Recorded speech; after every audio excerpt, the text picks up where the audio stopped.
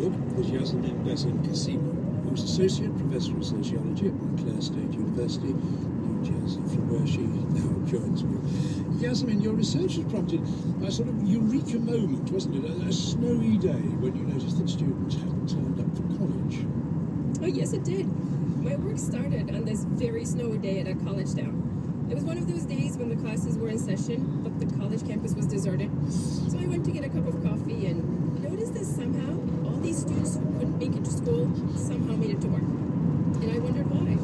Why did they choose work over school? And I assumed it had to be the money. But somehow these young people look very affluent, especially with their stylish haircuts, brand new cell phones, and their cars. But I was surprised because some of them actually worked a double shift. Some of them worked off the clock just to help their friends on this very difficult, snowy day. And I wonder why. Why would these affluent students work in these very bad jobs with low pay, no benefits, and odd hours? And that's how my work started. Now, so when you went to interview these people, as you say, 16 to 24-year-old high school and college students, I mean, affluent, mainly white suburb, New York and New Jersey, what did you find out? What did they tell you about the work when you began to interview?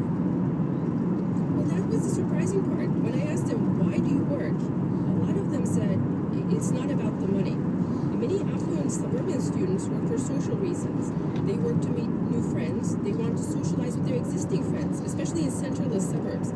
There's so many anti-teenage policies in the suburbs. There are a lot of shopping malls and movie theaters that ban teenagers altogether, and some of them have implemented parental escort policies, which might even be worse. So they want to work just so that they can socialize with their friends when their parents are not there. They also want to be associated with cool brands. Okay, go on, with cool brands. Many don't care about the low pay, working conditions, a lack of benefits. They choose their places based on the prestige of the brand. Mom and pop places, for example, which might have better working conditions, they're out of the question. Especially fast food places, they're down the food chain. Many say, if I shop there, I'll work there. So a place of work shows their identity, just by knowing someone's place of work. So they're saying something like, I normally get my coffee from Starbucks, so therefore somehow Starbucks is about me, so therefore I'll go and work for Starbucks. It's consonant with my own identity. Exactly. And just by knowing that someone works at Starbucks,